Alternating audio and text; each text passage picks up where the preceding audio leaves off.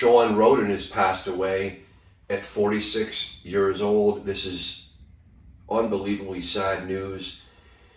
He leaves behind a little girl who is under the age of 10, and I know that he was a great dad. Everything was about her, even up until some of his last moments in life where he posted always about her and how precious she was. So my condolences go directly to his family and friends, and my heart goes out to her.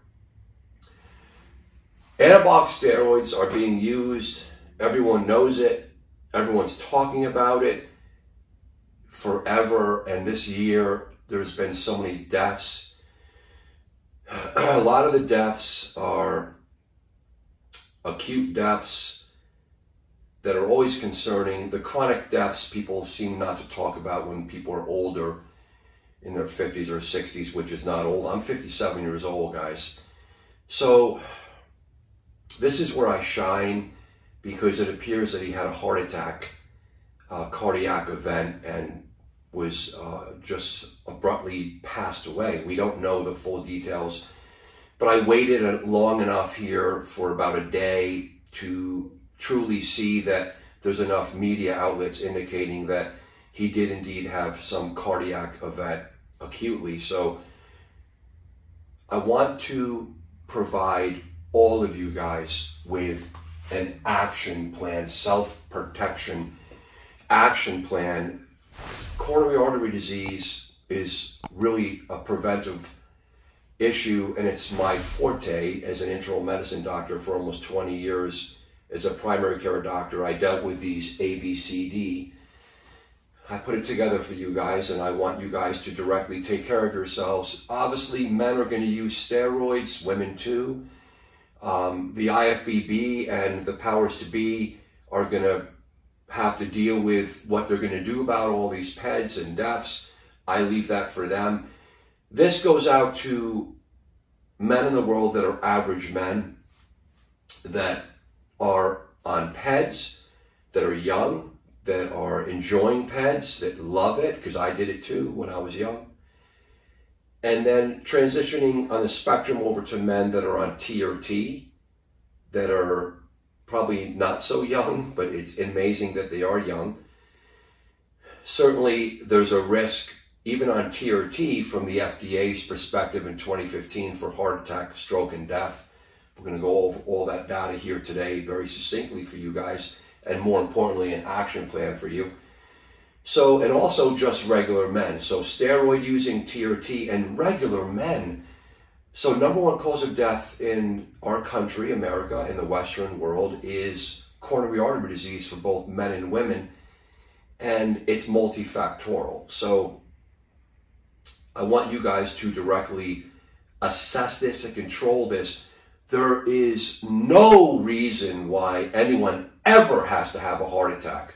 You can take care of this yourself.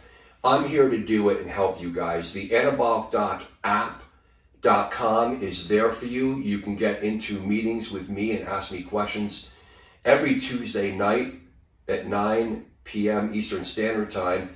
It's been going for almost a year now. We have so many men. We talk about heart disease every time. Every night I'm on it, it's always heart disease, other medical issues, even depression. Of course, there's testosterone and steroid talk. But it's something that you can do, guys. The future and the revolution of digital telemedicine is here. I'll be bringing that to you with another doctor that I'm training, so you can be diagnosed and you can have medicines. You can get some of these medicines yourself that you'll need. But I don't want you guys to just directly do that. It's not one size fits all. You need to work with healthcare providers, and that's why I'm guiding you on this today. So with that said, it's such sad motivation and impetus for me to do this, but this is where I shine when we look at steroids and men and coronary artery disease. So let's go, guys. This is it. This is your action plan. You will do this yourself. You can do this now with digital technology, and I'm here for you. And get on my app, anabolicdocapp.com, where all this information is in there just for you, and then access to me. A, B, C, D, guys. A, B, C, D. Put the thinking caps on. Take the notes. I made it very big for you guys to look at. It's very early in the morning, so forgive me. I've been up excited all night to do this and just so saddened, but I wanted to put it together perfectly, so I visualized it, and here it is. And I've done this before. A, hemoglobin A1C, glucose, comprehensive metabolic panel, non-alcoholic fatty liver disease, ALT, AST. Okay, what does it mean? The ABCs, hypertension, diabetes, and dyslipidemia. Those are the big three chronic medical issues that lead to coronary artery disease. So when you check yourself, guys, even in your 20s, get into this. Memorize this, guy. A, B, C, D. So check a comprehensive metabolic panel or a basic metabolic panel. It's got glucose, obviously fasting glucose, and hemoglobin A1C. I throw the NAFLD in and the liver transaminases. Now, none of this is really particularly like on steroids, but when you put it on steroids, guys, this stuff can get worse. Probably not the glucose stuff, but everything below. So non-alcoholic fatty liver disease is when you see just a healthy person, apparently asymptomatically, and they have a significant elevation with the ALT up over the AST, and no one really knows what it is. Any good doctor is going to know if your triglycerides are up and you're a little overweight and everything like this, you're going to say that's non-alcoholic fatty liver disease. This is a bear. This is really hurting a lot of people. It can actually end up worse later on with cirrhosis and inflammatory disease, and it worsens the heart disease. So A, guys. B, blood pressure. Guys, everyone on the internet's talking about the other Instagram and YouTube guys. I watch the videos about Shawn and they talk about blood pressure. Okay, so I'm the doc. This is not medical advice. This is educational information. You guys, my blood pressure is less than 120, less than 80. I do need some medicines for that. You know, blood pressure, this is key. A, B, this is key, guys. If you keep these things perfect, really, I promise you, you'll have never heart disease. You can regress heart disease. And certainly, you'll significantly reduce your potential from dying from heart disease. No doctor, no expert is ever going to argue me on this. The problem in America is, look at this. This is a ton of stuff to do. You do it. It's your self-protection action plan, Anabolic Doc, app.com. Keep your blood pressures around 120, 80. I like them less than 120, less than 80. That's just me. What are the medicines, guys? I'm not giving discrete information. A, B, C, D again. ACE, A or B. B is for beta blocker. C, calcium channel blocker. D is for diuretic. Guys, there's no cookie cutter for this and just one medicine for all. You can't, and this is not anti-aging medicine. For an example, Shawn, an African-American man, would do well on a calcium channel blocker and a diuretic. Guys, this is significant medical, historical information that we know about this based on clinical data. This is evidence-based medicine. You can't just cookie cut this. You have to really get a great blood pressure cuff. Really know your blood pressure. Of course, your diet and your exercise, your genetics, A, B, C, D. Again, guys, for the medicines, you'll have access to these medicines with a digital telemedicine coming soon. C, cholesterol. This is the big money. There's no question. They're all big money. Cholesterol. Get a lipid panel. Coronary artery calcium score. I talk about it all the time. Know your lipid panel, okay? Know what it is. Know the total. Know the total cholesterol, the LDL, the HDL, the triglycerides. You're going to see they relate to this non-alcoholic fatty liver disease, pre-diabetes. Half the country of America is pre-diabetic now. You guys got to learn about this.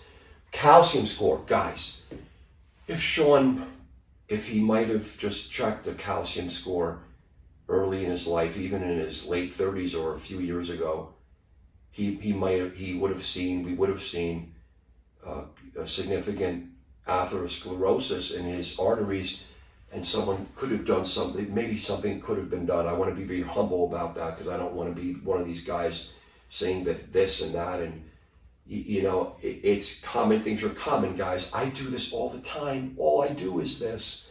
I check calcium scores on every man that comes in my practice Yeah, most of them have been exposed to androgens, some a little bit, some a lot bit, family history, all these things. I look at the calcium score, guys, you should see the variability on this.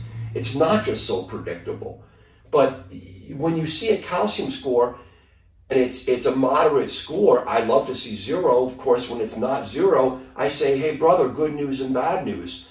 The good news is you're going to be fine because he has no symptoms right now. He's not short of breath. He has no ischemic heart disease. He has no symptoms. He's young. The bad news is you have heart disease starting. It's very common. Let's slow down and stop that train. Coronary artery calcium score. Guys, self-protection action plan. Do it yourself, man. Do it yourself. Easy to do. Easy. Stuff is cheap. Everything here is super cheap. You're going to have to tell your doctors. That's why I'm hiring a doctor. I'm training a doctor. I'm not hiring him. I'm training a doctor. He's going to have to do it, guys. You're going to do it with him or your own doctors. You got to get this lipid panel and the calcium score. You can see if you have atherosclerosis today. You can see it early before anything happens. Where there is smoke, there's going to be fire. All evidence-based medicine. D. I came up with this stuff. Guys, just last night I added the D in my sleep. Dad. Family history of coronary disease. So dad, you can remember the ABCD. So dad, most men that I see that have bad plaque scores, otherwise they have a little cholesterol, the blood pressure is a little up, it's nothing big, everyone has this. The family history is the key. This is the key. It's so significant. So do you have family history with a primary relative, your dad usually, or the mom, for having early heart disease? That's in their 50s, guys, even 40s for the man. You'll see it with a bypass or a stent. And guys will say, you know, my dad smoked, he drank, he didn't take care of himself great like I do. So, but, you know, that's variable, guys. I know it's environmental, but don't hang your hat on that alone. If so, my dad was in bad shape and he had heart disease, he had a bypass at 45 or 50 or 60. You know, the American College of Cardiology says if it's your dad, if it's a dad like and he's over 60, it's not really a risk. But, you know, I disagree with that because the heart disease starts very young, even in the 20s. We know that. We know that from real clinical data and tons of studies. So family history for heart disease. Next, the D for here, deposition disease. It's not just pseudo gout. If you Google deposition disease, you're going to see pseudo gout. Okay, I'm not talking about arthropathies and arthritis. It's deposition disease for me. If you're on androgens, it's this. What I've discovered in the last couple of years. It's the CBC. It's the androgen-induced erythrocytosis. The red blood cells that go up, and the iron levels that go up. I have other videos coming soon about this, guys. This is absolutely phenomenal. This works and facilitates the potential acceleration of the heart disease and the inflammatory disease, because when you have heart disease, it's an inflammatory disease. It's a vicious cycle, guys, and you have the vicious cycle of inflammatory disease worsening the heart disease and then you have this myocardial infarction and unfortunately death and disability with heart failure and all these things. I left out LVH out of here. LVH fits under here with blood pressure. It's all covered in here, guys. So I really hope this helps you guys. A, B, C, D. I want it very clear. I'm here with the Anabolic Doc app.com to help you guys. This is so painful that another young man with a child so young is passed on. It's just so sad for me. It doesn't have to happen. You're going to use steroids. Protect yourself. Don't use steroids. Cut them down. Get on TRT. All the above. This is not a blessing for steroids. I know they're going to use steroids. Well, it's like yelling at people and saying, don't do it. Don't people do it? So don't do it. There's a reason why you don't want to do it. Steroids accelerate heart disease, guys. Come on. Not this guy, it depends on your genetics. It depends on the cholesterol, the lipid, the calcium score, the blood pressure. You can control all these things yourself. You can do this. I'm giving you the opportunity to do it. A1C glucose, A, B, C, D. I don't want to see any more deaths, guys. Take care of yourself. Do it yourself. Go to a clinic and just tell them what to do. And if they say, no, I'm not doing it, go somewhere else. Thank you so much, guys. I really Hope this helps, and I want to see tons of comments. What do you think about this? Have you done this stuff? Are you concerned for your heart? Do you consider doing this? How better can we get this word out to people? Thank you so much.